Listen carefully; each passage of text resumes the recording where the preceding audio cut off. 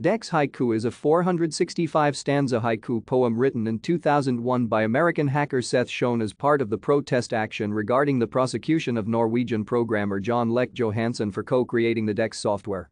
The poem, written in the spirit of civil disobedience against the DVD Copy Control Association, argues that code is speech.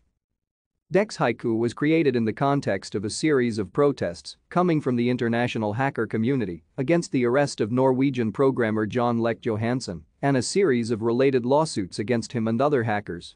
Johansen, a Norwegian teenage programmer, was one of the creators of the freely distributed DeCSS software, which can be used to bypass DVD encryption, preventing even legally acquired DVDs on running on unauthorized computers. Johansen and others who reposted the code, including the Hacker 2600 magazine, were sued by the entertainment industry for revealing a trade secret and facilitating illegal copying and distribution of content on said DVDs.